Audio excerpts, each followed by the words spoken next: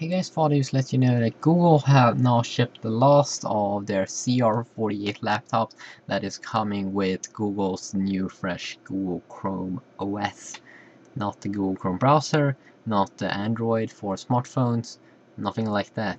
It's a OS, but you basically just live in your browser and do everything there, and Google want to keep track of you, and you need to have internets to just log into that computer. But anyways, Google seemed to have shipped the last Cr-48 laptops for now, so you know, we won't see any more of those devices, and we think that they have sold about, or not sold, like giving away 60,000 of these Cr-48. So if you are looking for a Cr-48 laptops, you can say goodbye to them because they don't have any more.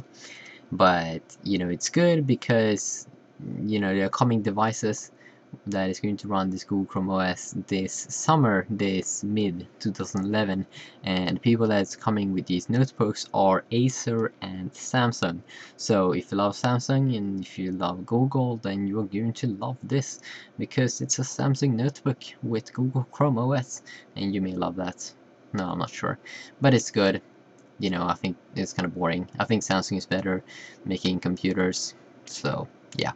Hopefully we will see something awesome with this Google Chrome OS, see if it's going to be a fail or if it's going to be a success, if Google Chrome OS is going to be something that we all going to use in just a couple of years and we won't need Windows anymore.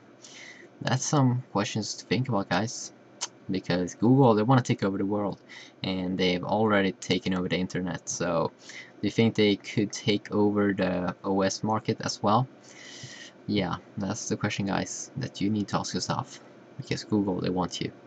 Yeah, see you.